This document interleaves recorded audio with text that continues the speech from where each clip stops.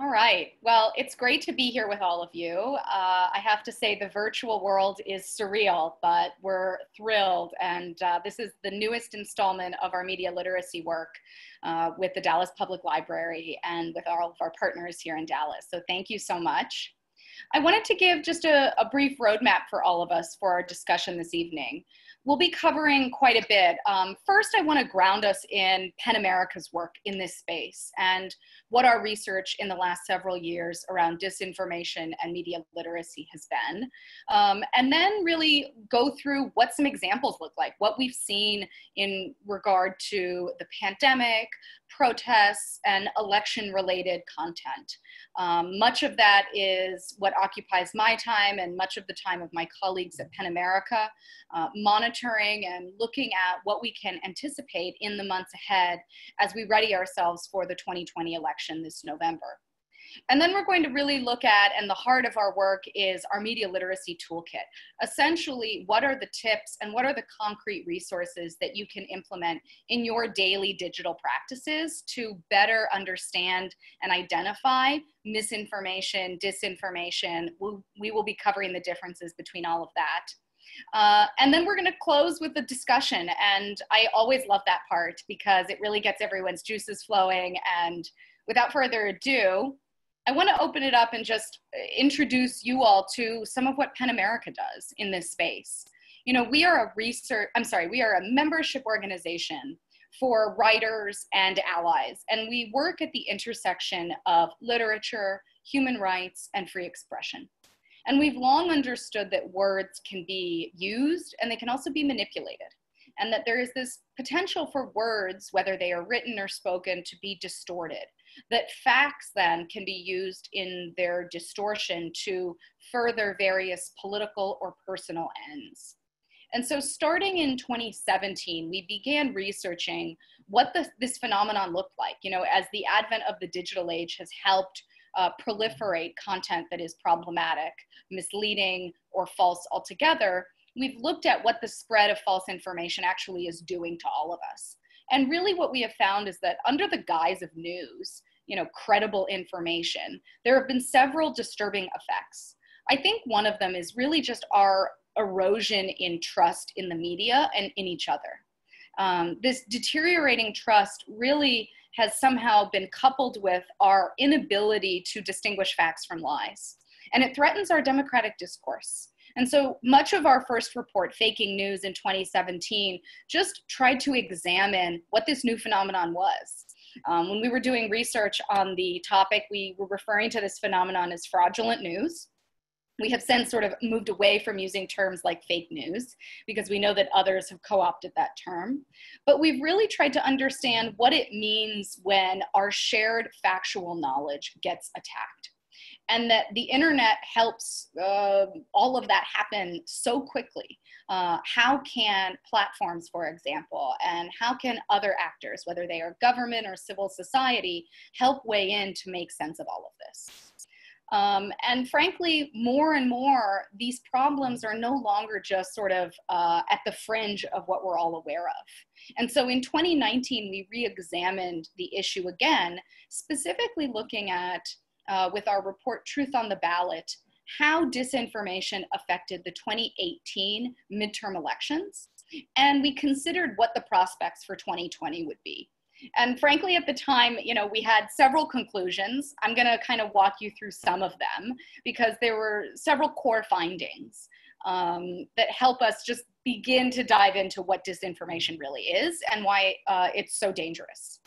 So one, you know, some of our findings were really around who is behind disinformation. And we have found that Russian disinformation absolutely continues to be a threat to our elections. But that Russian agents of disinformation are actually playing kind of this long game, if you will. That their focus is not just on influencing American electoral process, but on really stoking polarization. Political polarization, and sowing discord in our democracy. We've also then seen this rise in domestic actors in the United States, such as American political actors utilizing disinformation tactics, much like our foreign actors have, but that they do that to try to lob disinformation and false narratives at their political opponents. We've also seen that over the last several years, the tech companies and the platforms have made some efforts to reduce the spread of harmful content, misleading content, and otherwise try to inform people, for example, with Facebook's political ad library about what is behind the content you are seeing. And yet, frankly, it's just not been enough. While important advances have been made, I think it's important for us to understand as online users that a lot of the initiatives pose problems. And one of the core problems that PEN America has identified really centers on our work around free expression. We are absolutely committed to enhancing and promoting the ability of all of us to speak and to have access to other people's opinions. And so oftentimes the solutions around how to remove or even moderate misinformation, disinformation, and other troublesome content end up actually removing legitimate speech. And so we have a sort of deep and long-rooted tradition in being concerned about instances where solutions to remove dangerous content actually end up silencing and censoring certain groups. And so we've been very iffy about what are the solutions, what are the viable solutions when we're thinking about how to stem the spread of disinformation. And it's part of why we've actually come over and over again to the power of media literacy and the power to help educate and empower people who are online to make sense of what they see. Another thing that we've noticed over the last several years, this is sort of our fourth major observation, is the power and unfortunately the potency of micro-targeting. Micro-targeting is, well, I have to say, I think what could have at one time passed as maybe a hard-edged campaign message in the public arena, now that we are so often online, that can actually move with laser-like efficiency to reach subsegments of voters while absolutely remaining invisible to the larger public and certainly remaining invisible to ourselves. So the things that I might be shown on Facebook, for example, or on other platforms as sponsored content may be very carefully tailored and crafted for me and for the kinds of behaviors and practices that I exhibit. And that content may absolutely have zero similarity to what my colleagues, my friends, my partner, my siblings, my parents, all of those people may in fact be seeing different tailored content. And so frankly, the breakdown in our discourse often comes from that we're given different messages. And what it means is that we rely on a different set of facts to connect with each other. And at the end of the day, when we think about the potency of disinformation in the election context, it means that the decisions we are making fundamentally are being targeted and undermined because we simply do not know how to make sense of what we are seeing.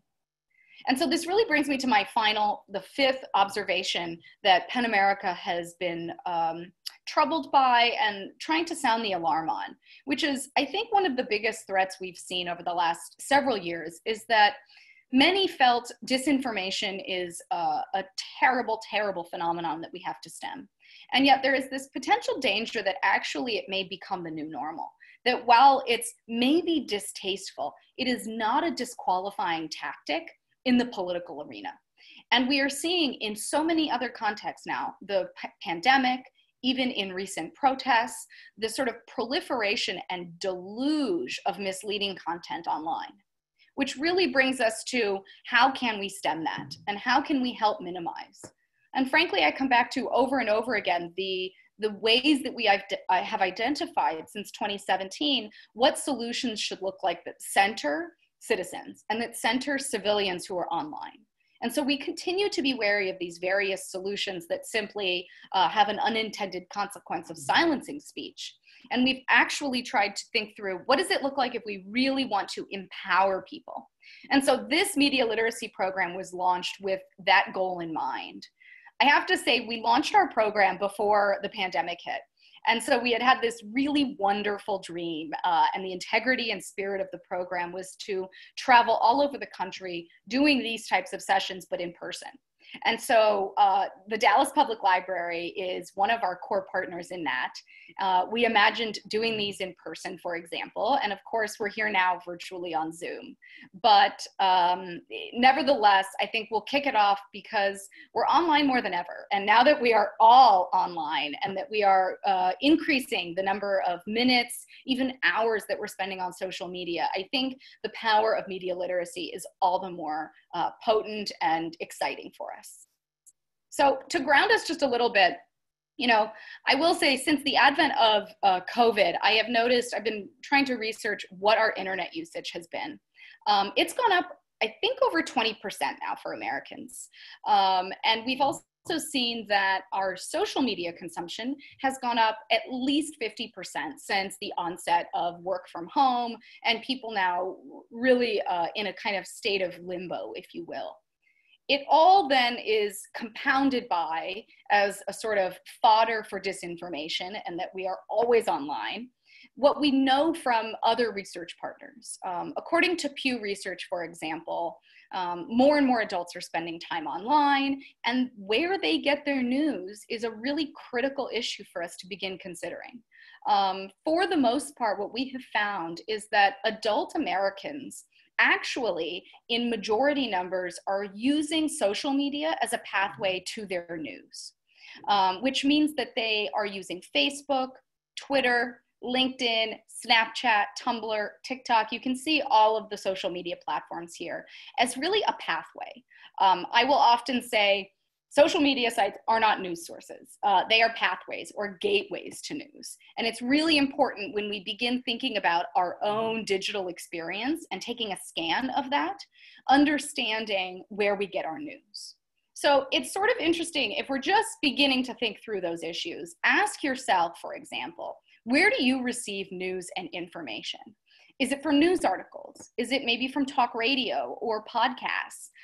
Is it sponsored content? Is it maybe the links in social media?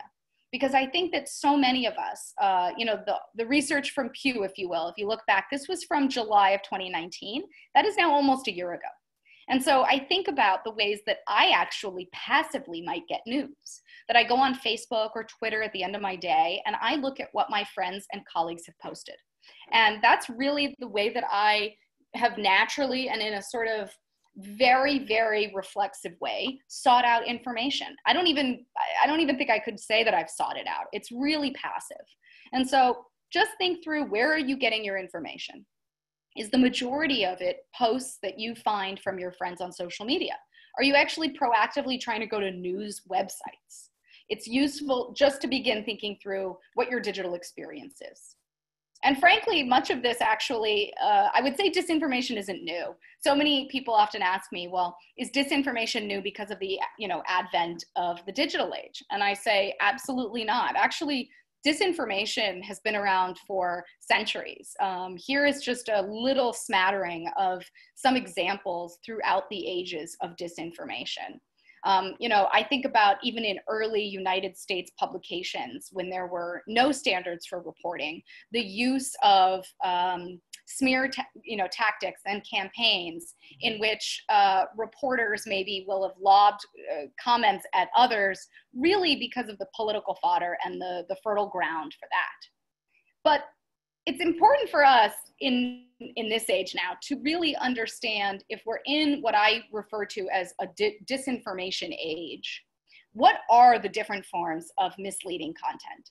Because it's no longer just disinformation. And I wanna, if you come away with only a few things, I do want you to feel really empowered and confident about what the different definitions are of misleading content. So let's start with what disinformation is. Disinformation is demonstrably false information that is being presented as fact with the intention to deceive the public. And it's really that intention element that's so critical when you think about disinformation. Because by contrast, misinformation is often used, frankly, interchangeably, I think, in reporting and in our public conversations. But misinformation means something very different.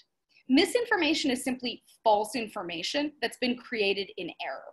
And this could be for a number of reasons. It could be perhaps that it was created with an authentic and credible news website or organization, and that there was simply a reporting error. And we'll talk a little later about some of the standards and ethics and reporting policies around news outlets and how often that can help begin to identify for you what's credible and what's not. But sometimes if there's just a simple reporting error, that's misinformation. At the same time, there may be instances where you share or I share a piece of content that began as disinformation, but once you share it, you don't have any intent to actually deceive people. Perhaps, and I certainly know that I would say probably all of us have fallen prey to reading a headline that is actually false and absolutely fabricated. And we think to ourselves, oh, I have to share this with my friends. I have to share this with my followers. This will absolutely help people. And when you share it, you in a way become a publisher of that disinformation, but without the intent, it's really just spreading misinformation. And so it's useful to think about how we all, if we have that power to be publishers in our own right, how can we actually help block the spread of disinformation? And so I think really the next question is, well, why are we so susceptible to it? That moment when you say to yourself, I have to share this, wow, why are we so susceptible to false information, whether it is disinformation that has been created to intentionally deceive, or even misinformation? I will say here are a range of ways that content can be misleading, which we will discuss a little bit later.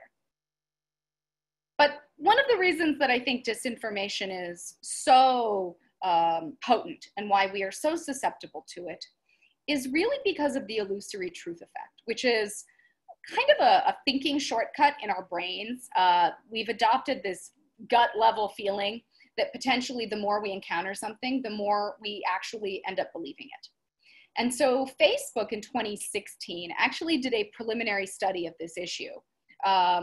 They pulled together various participants who were shown true and false headlines. And they were asked to evaluate these for truth. Similar to a lot of what simulated activities now look like when we think about what are users doing online. Once they were shown the true and false headlines, they were then distracted. And then they were shown all those headlines again and other new headlines. And irrespective of whether they knew that something was true or false, the second time that participants saw a headline, they were more likely to say it was true. And so there was this line that the researchers came up with that they said it seemed that every time a lie is repeated, it seems slightly more plausible. And honestly, that's really what the illusory truth effect is. It's that shortcut in our brains where we see something and we're like, oh, that seems right, that's true, because I've seen something akin to that before. And it really poses a problem when we think about how do we undo, how can we walk back those natural human tendencies that are really just kind of the perfect breeding ground for us to fall prey to disinformation.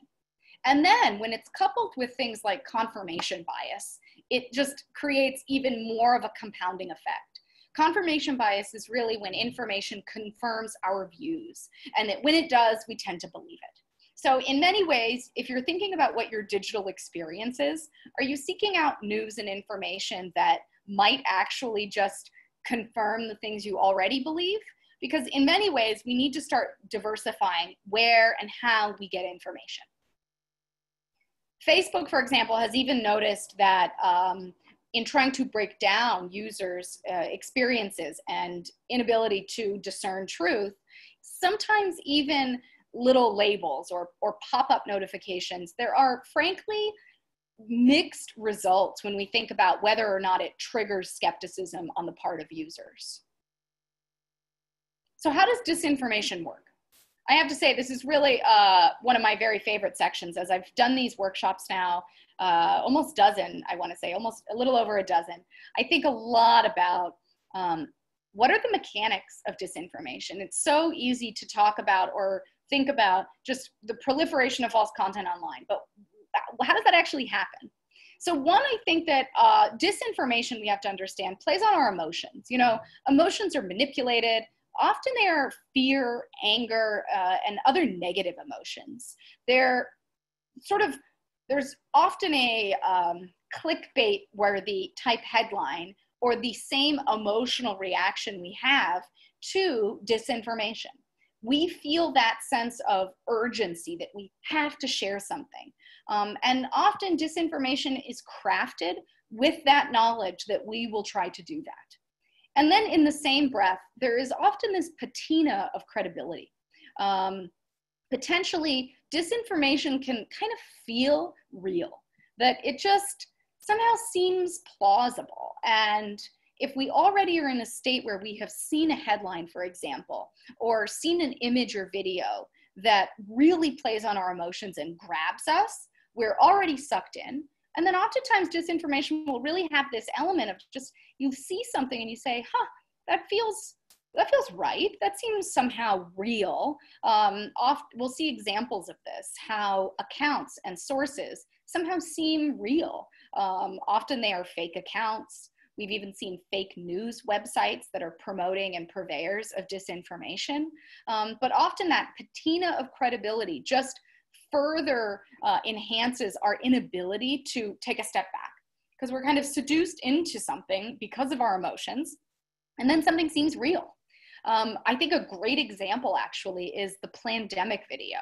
That is a documentary by a scientist who has been largely discredited for her research. And in the middle of the pandemic, this documentary came out and became an absolute sensation, but it peddled disinformation and conspiracy theories that tried to ultimately take major hits at leading scientists around the country that were leading the coronavirus response and task force in the United States. And what was interesting about that video was it felt real. When you begin watching it, the documentary it plays on your emotions. There's very evocative music and even a beautiful scene where this woman as the protagonist sets herself up as a whistleblower. And it's just sort of in the style of documentaries where it feels credible and you want to hear it. You want to hear her story.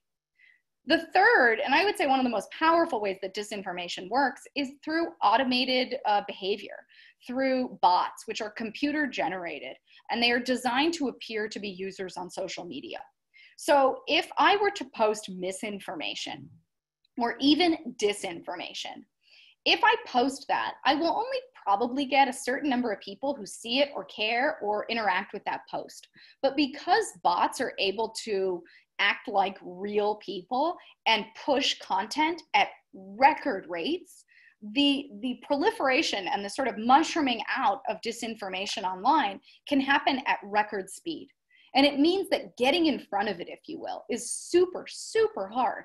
If we always have, especially on places like Twitter and even Facebook, if we have these fake accounts that are mimicking humans, right, and pushing content, and then those content pieces get incredible engagement, that then, if you see it as a user, naturally, of course, it plays on your emotions because you say, oh, well, this post got 2,000 likes, and it somehow has this patina of credibility, and it's really hot right now. I want to share it. I want to do something with it.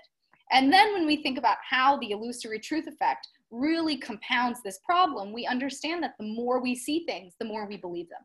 And so this will happen over and over again throughout our days, that without even thinking twice, our passive and reflexive reaction is simply to accept what we see and to buy into, oftentimes, the kinds of headlines, images, videos, even accounts, and the narratives crafted to fundamentally shift and stoke polarization.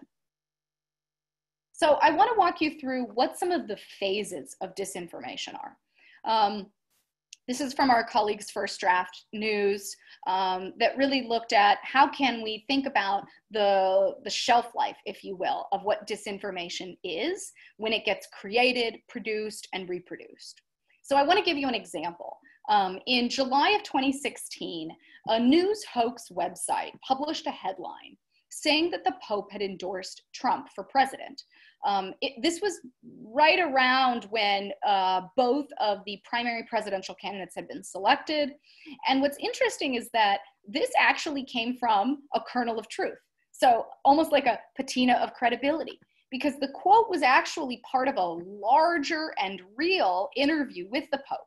But he had actually been interviewed about the inability of the FBI to prosecute Hillary Clinton over her emails. And so the news hoax website used the language and his words and then spliced it up. And in doing that, made it seem like he had endorsed Donald Trump for president. And so it's interesting. It started, remember, with that kernel of truth, and then that was spun and distorted. And what's interesting then is, one, because of inauthentic behavior and because of automated accounts, it was able to proliferate in massive numbers all over our social media platforms.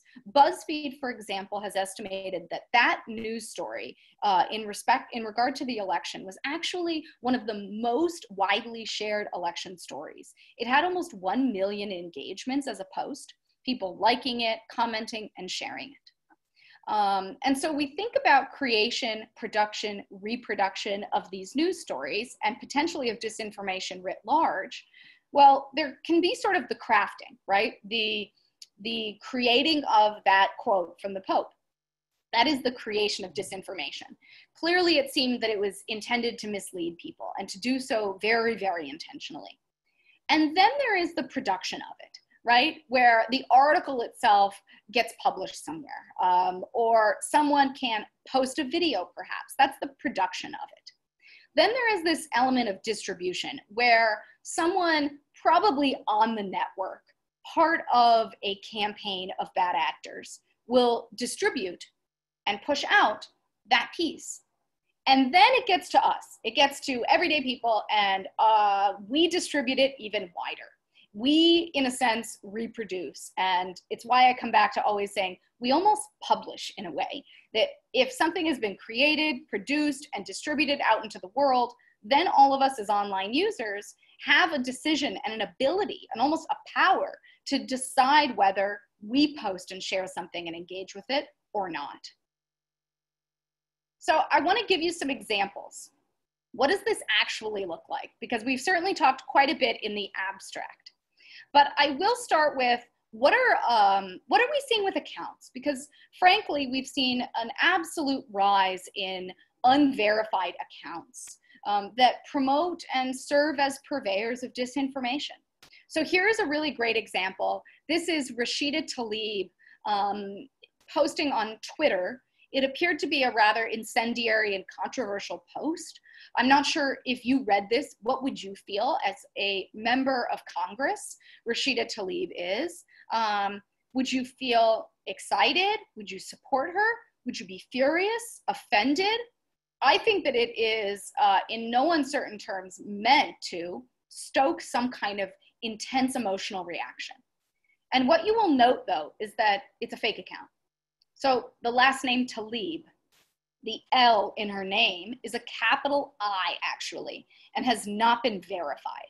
So in fact, if you are on Twitter or you're on Facebook and you see content that begins to play on your emotions, or you find yourself thinking, oh my gosh, that's crazy, that's outlandish, or even that's offensive, you may want to consider the source. You may want to begin considering, well, who is actually posting this? Is this Rashida Tlaib? Is this the real Rashida Tlaib? And there are tools for knowing how to verify accounts that we'll be getting to later when we talk about our media literacy toolkit.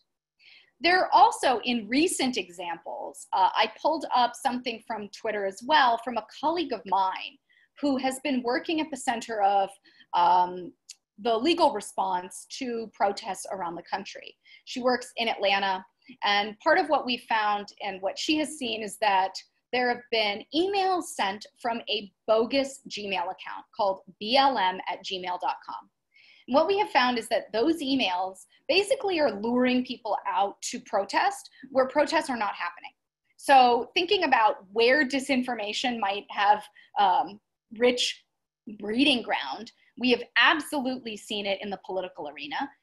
We are now seeing it in the protest arena, and we've seen it even in the pandemic, thinking about how people are proliferating images and videos that have not been verified. And so one example here is just to think about how you are receiving information from what accounts and what emails. Very often, as we think about disinformation in the election context, we need to gird ourselves against the potential that false accounts may be trying to reach out to us, promoting information that is absolutely false and misleading. So here, I want to talk about images and videos, because this is sort of I'm convinced that over the next several months in the lead up to our US election in November, we will be seeing more and more misleading and misattributed imagery and videos. So let's talk about it in the COVID context first, and then we'll talk about it in other contexts. The image on the left with these beautiful swans, I talk about these swans in every workshop I do because I find them honestly so moving. I don't know if you remember, but when we started, or if any of you have seen this actually, right when I started working from home, when the pandemic hit here in the United States really hard, and we had to begin issuing around the country various guidelines and restrictions, these images popped up of swans swimming in the Venice canals. There were also then images that popped up of dolphins swimming in the Venice canals. There were images of elephants drinking supposedly wine from some vineyard.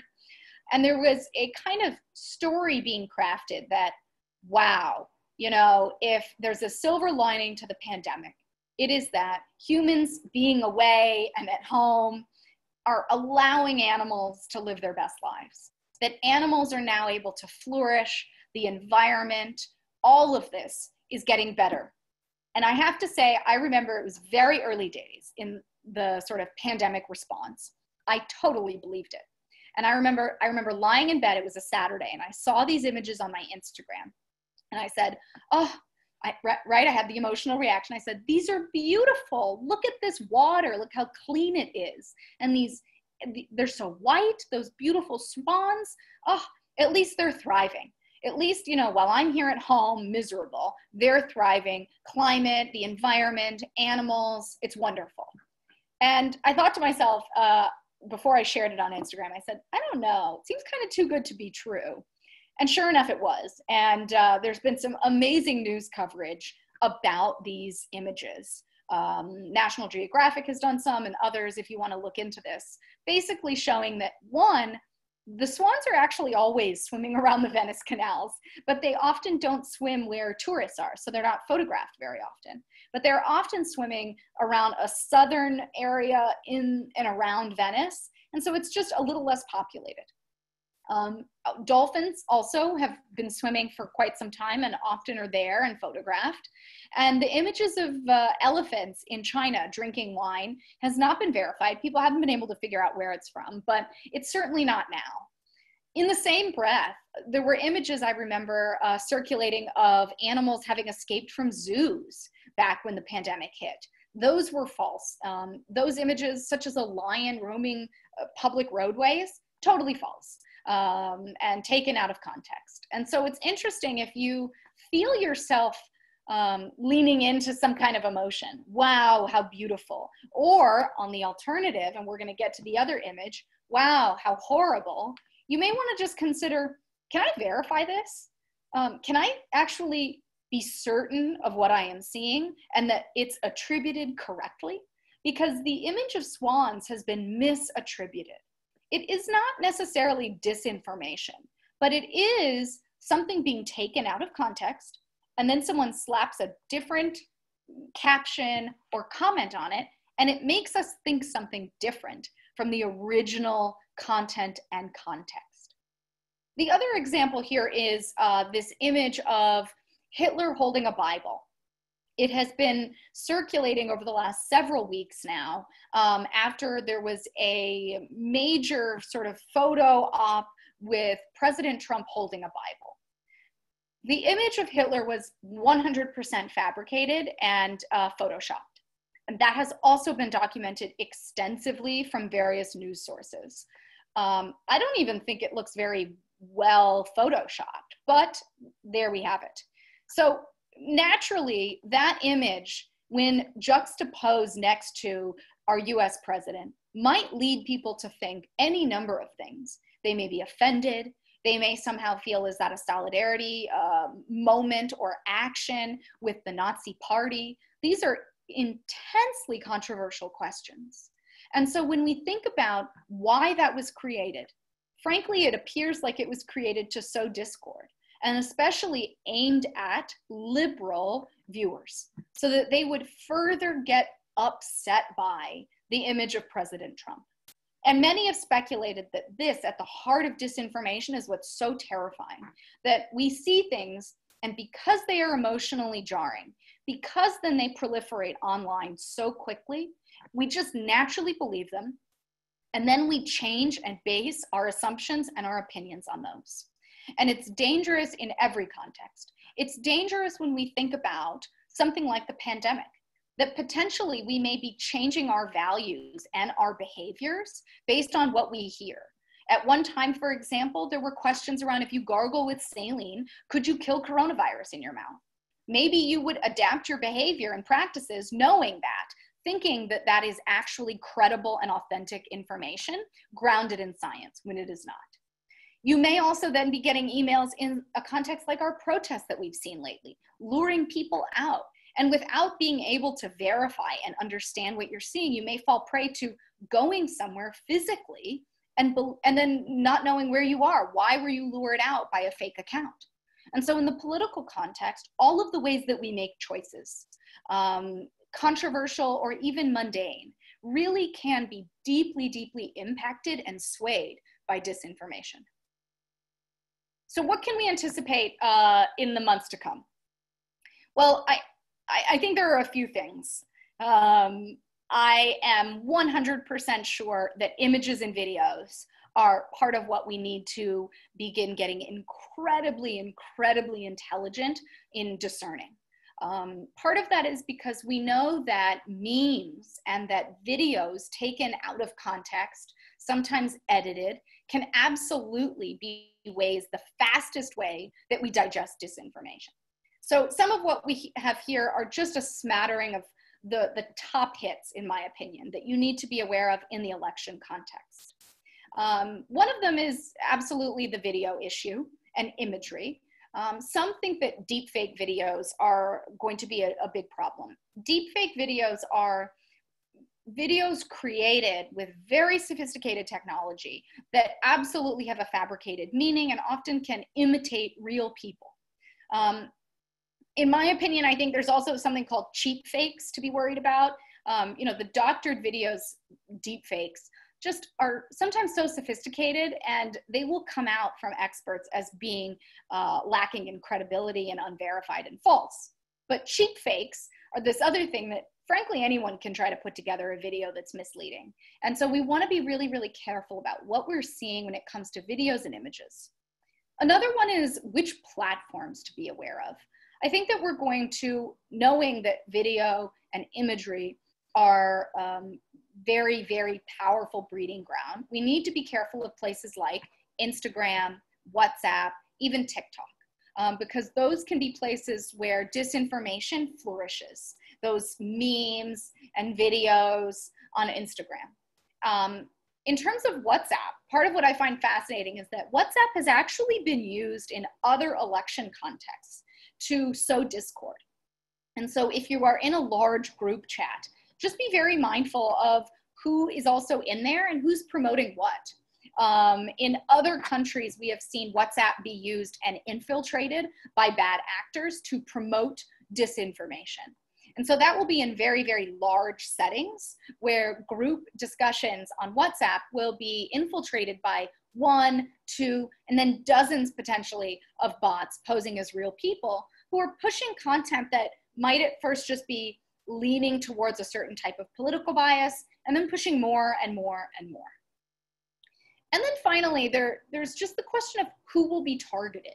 I really think that we have to understand that disinformation is absolutely linked to and can contribute to enraging some voters to take action and to vote. And then also from disinformation can actually stoke a kind of apathy or sense of disempowerment for other voters.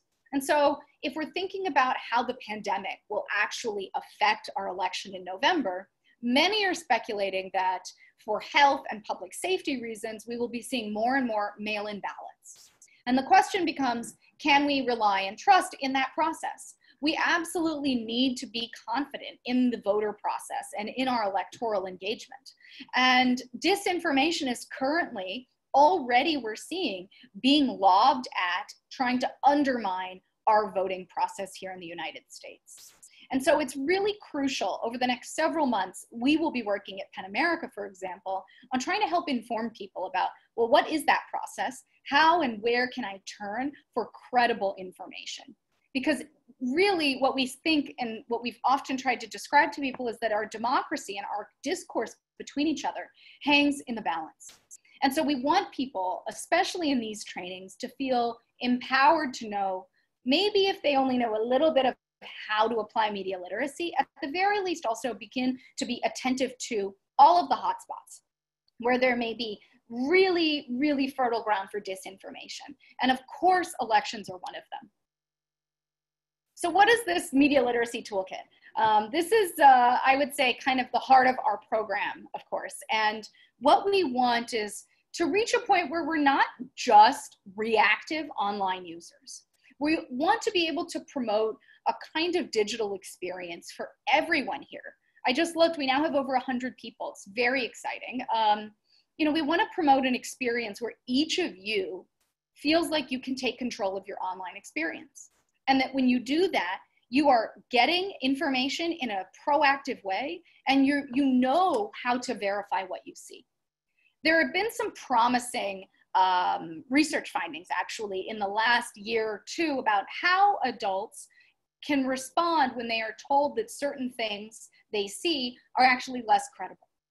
You know, Facebook back in 2016, as I mentioned earlier, tried these disclaimers, third-party fact checkers that provided information for people about what they're seeing.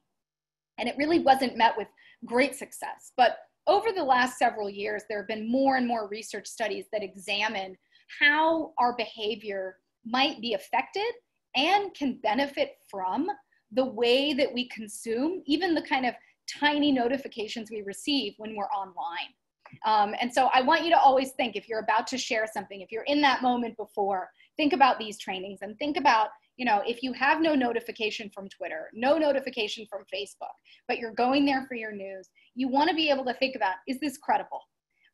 Some research findings, for example, in 2018, Gallup found that over 60% of US adults said they would be less likely to share a story from places that were labeled as unreliable, which meant they were kind of beginning to think twice about what they saw and how they either shared or didn't share. And then last year, in 2019, a study conducted by the University of California found that labels on social media platforms can be effective to some extent, which means that when people get some kind of flag, it probably has to be carefully crafted, but that when they get some kind of flag, that actually can have the effect of reducing people's spread, that actually people begin to think very carefully and limit their publisher power to promote disinformation, which is a really exciting finding. So what is our first step here? Because it really relates to that. It's really just to take control of your experience. And I would urge all of you to go back to some of the questions from the beginning of how and where you consume information. You want to conduct this digital scan to think about how you are consuming information, whether it's news, whether it's just people's opinions that you follow on Twitter. Just begin taking that scan. And part of what it can do is help you move from being in a reactive posture online to then being in a much more proactive and excited, empowered position. So I never want to just have people leave these trainings and sessions by understanding, oh, I just have to feel more skeptical of what I see, because that's really no long-term solution. And so instead it has to come back to, well, how can I take control of my online experience? And so I think it does begin with conducting that scan.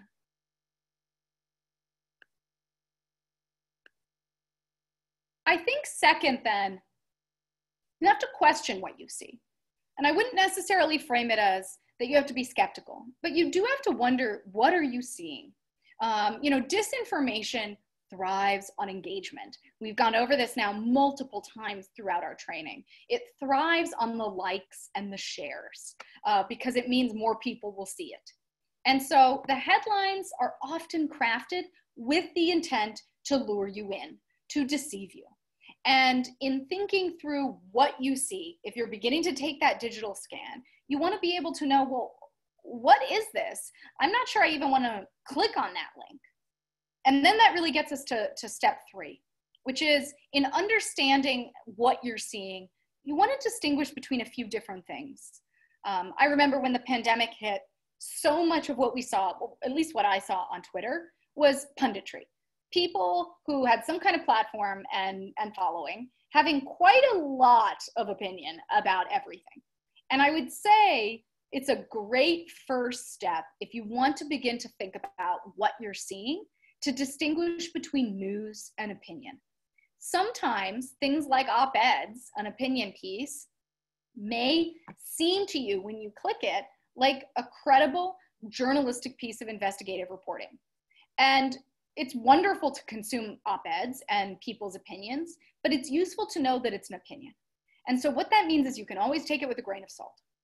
And part of why we so often push and advocate for this is because in understanding what you are seeing and the types of news, you can actually begin to gird against and be on guard for what are fake news outlets. And in the last several months, PEN America has begun examining this. We've looked at, they're called pink slime sites. There's a hallmark, I would say, of credible journalism, if you will, that's accuracy. That is really the notion that journalism is trustworthy and that it's based on evidence. So what does that mean? It means that journalists will often rely on research, they will rely on their sources, they cite to their sources, they will then always try to pursue a kind of truth in their reporting, which is grounded in facts. And part of why disinformation is so problematic is that has been attacked in the last several years. So on the flip side, what's been interesting is to see that where, for example, real outlets might make a mistake and correct it, there are these other mushrooming sites we are seeing in which fake outlets may have something like a masthead that looks sort of like the New York Times or the Washington Post, where it's beautiful and the masthead looks somehow credible. It has fake articles that might also somehow seem reputable. So maybe it's called something like the Local Gazette or Chesapeake Bay Times. And so you see it, and what do? You fall prey. You fall prey to seeing that and reading the stories and believing them, because they're really not real sites. They are masquerading as purveyors of news, and they are not. And so it's really critical, if you begin to go down some rabbit hole, some news article reading binge, and you see various sites that you're linked to and that you're checking out, you might want to consider, well, what are the hallmarks here of journalism? And am I seeing credible, responsible journalism? In the same breath, I will say one of the things that we've noticed is that there is a kind of new tension and question for members of the media around how we deal with objectivity. I'll give you a really interesting example recently. Alexis Johnson is a reporter from Pennsylvania who was barred from covering recent protests in Pennsylvania for her post that she put on Twitter. You'll see at the end of May, she posted something saying, oh, this is horrible, look at these looters. If you remember, there was quite a bit of news about how rioting and looting were happening all over the country. And then she said, oh wait, these are pictures from a Kenny Chesney concert, tailgate. And what was interesting is that clearly she was poking fun, but she was also revealing a kind of personal bias, personal view that why are we talking about looting here if we're not talking about it in other contexts? And the end result was that she was absolutely targeted by her boss, targeted by the newspaper where she worked in Pittsburgh, and not allowed to cover the protest. There's also now been a kind of growing movement, especially in the wake of how these protests have been covered, for reporters to think about what objectivity means, how we consider those hallmarks of journalism. And so when we as online users are thinking about and identifying these various hallmarks, the accuracy elements, the corrections policies, the standards that journalists use, where they quote their sources and they are pursuing evidence-based conclusions, we want to also be aware that there is this growing tension, and it's further like yet another nuance and wrinkle in trying to become as empowered and educated as we can in these issues so that we can, again, stem the spread of disinformation. So I want to go back now to what our fourth tip is. If what you've done so far is you've conducted your digital scan, you're thinking about where you get information, where you get news, then you begin to distinguish and think through, what am I seeing? Is this news? Is it opinion? Have I maybe fallen prey to a fake news outlet? Am I seeing video image that's actually real? Or maybe it's something else. And then this is the moment. This is hands down my favorite slide of our entire presentation. What you do before you share something. Because that's the moment. And that is the moment that I will always try to reach you at. Right there where you're holding your phone and you say to yourself, oh my gosh, something has played on your emotions. There maybe seems to be a credible or a patina of credibility. You've seen people engaging intensively on a piece of content, and you want to share it. You want that hormone, that dopamine fix, right? And then what happens?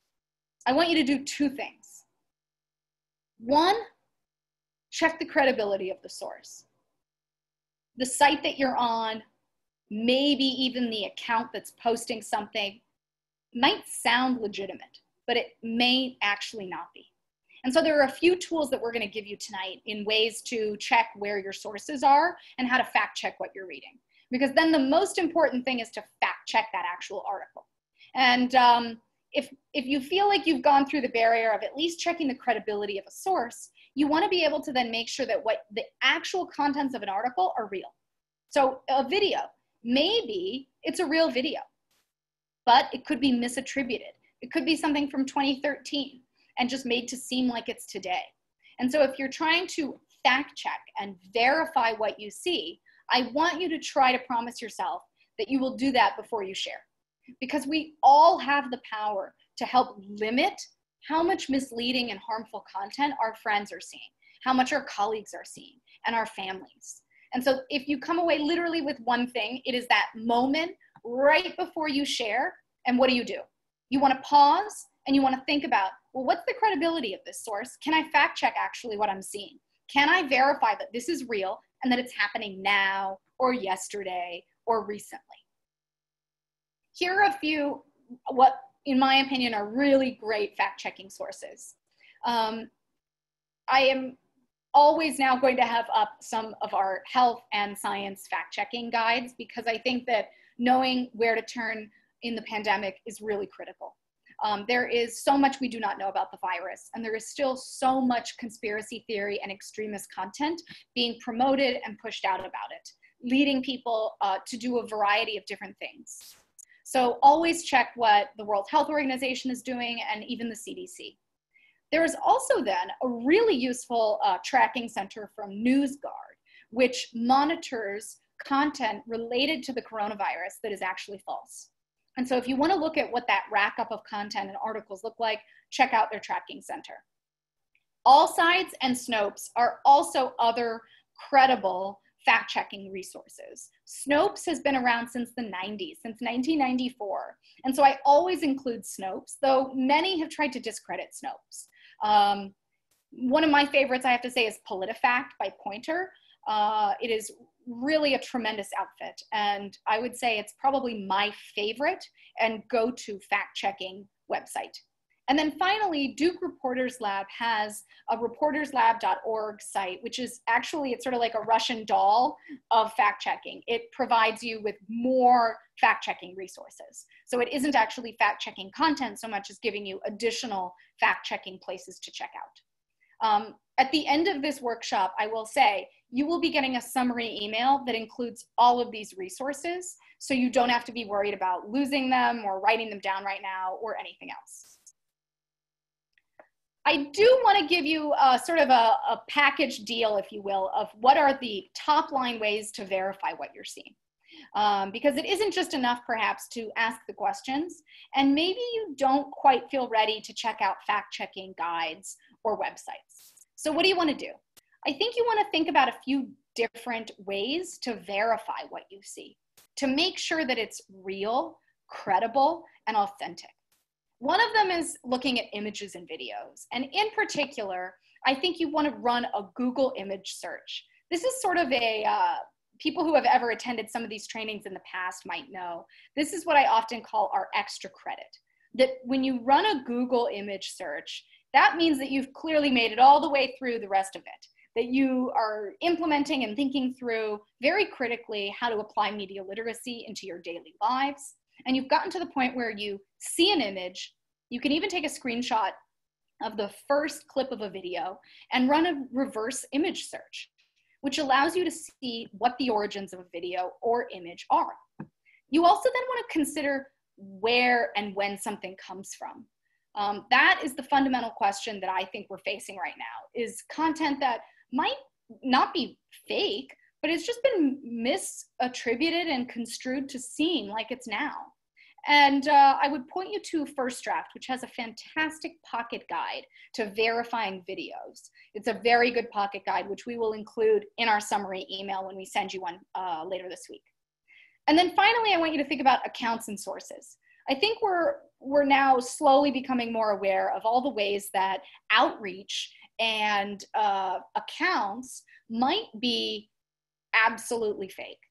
And so in the lead up to the election, if you see content, if you see accounts that are promoting something, think about, well, is that real? And one of the best ways to discern on social media what you're seeing is thinking through how much activity and engagement an account has. Because very often a fake Twitter account will have maybe recently joined and have very low engagement, but quite a lot of activity pushing out content. So think through those questions. And then finally, I always say, don't fall for fake news outlet sites. Apply those skills. Think about, can I go to the learn more about us or who we are pages on the websites that you go to, and confirm before you share. I think we're doing so well for time. We now have about 25 minutes in which I want to open it up for our questions. I will say in sort of the summary for us here before I open it up, please stay in touch with PEN America. I've put all of our Twitter handles here, PEN America, my own, and our Dallas Public Library colleagues. As I mentioned at the opening of all of this, you know, Dallas is sort of very near and dear to our hearts at PEN America because we have a chapter there. And so we are coming back all the time. I am excited for us to be doing more in our series with the Dallas Public Library. We are looking forward to doing more programming with journalists, with community members, trying to help people really understand how to break down that distrust and the lack of awareness of what we see online.